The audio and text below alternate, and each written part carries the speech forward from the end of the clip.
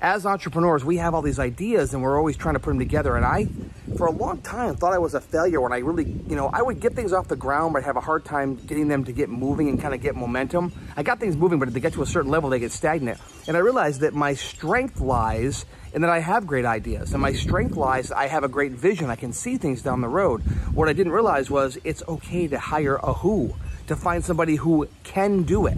If you go back and think about Walt Disney. Walt Disney was an amazing visionary.